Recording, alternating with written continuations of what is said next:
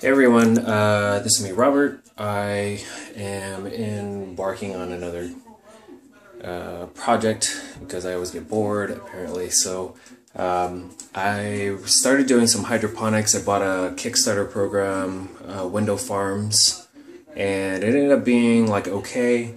However, there's there was a lot of problems with it. Essentially, the cups that were in the pots didn't allow the root systems to get long enough, and so there was a lot of clogging, and then water was dripping everywhere, and then there was leakage, and then it wasn't ideal for what I was expecting out of it.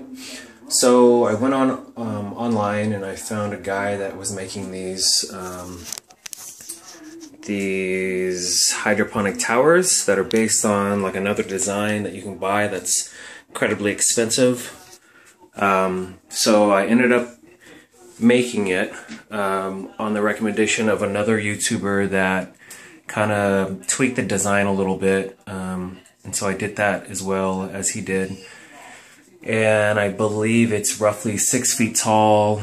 I'm gonna make 2 of these that are gonna be part of an aquaponics system. That's gonna have like a base and all that good stuff. I believe it's gonna be maybe 30, 40, 50 gallons of water basically in this. I haven't really checked that part yet. But as you can see, I have the pump I have in the bathtub right now just to check for fittings to make sure that everything's working properly. And so far it's doing pretty good.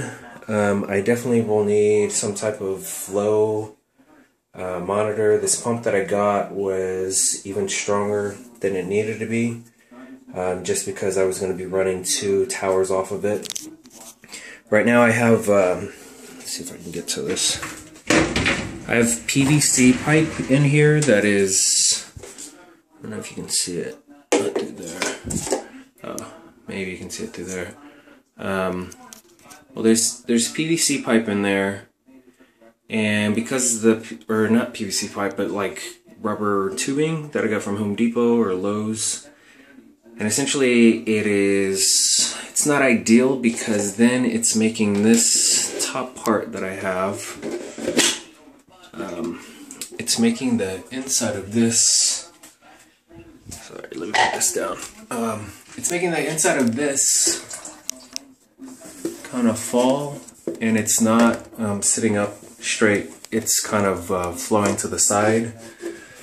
So what I'm going to do is I'm going to get some small, more PVC pipe, and it's just going to be in the center of this going all the way down, and then I'll have an attachment in the base of this, and then the PVC, or this tubing, rubber tubing, will just go to the pumps outside of these towers.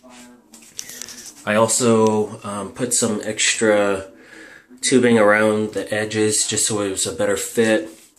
And then there's a hole on the bottom. I used another of these tops right here, and then I ended up cutting this part out and then gluing the remainder piece. So as this part sits on the bottom of there, it actually clamps on, and it's kind of like a, I guess like a guiding post, so it actually stands up correctly.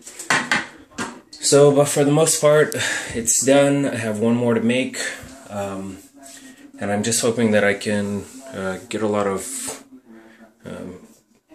lettuce and kale and all that good stuff out of this.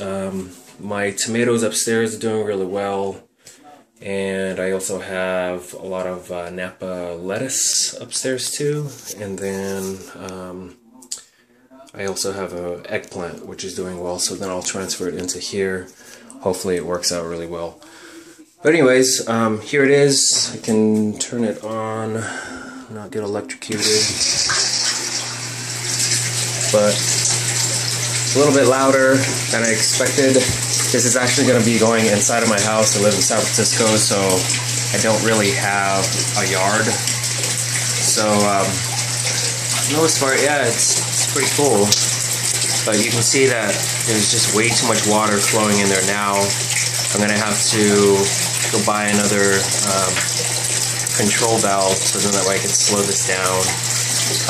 This pump comes with a control valve, but it's like a proprietary kind of pump. So all the pieces that they give you basically only work with the pieces they provide you. So I have to buy something else, some PVC or something. So when I put that on, that middle piece onto as the feeding tube, I'll put like some type of valve on the bottom or something like that.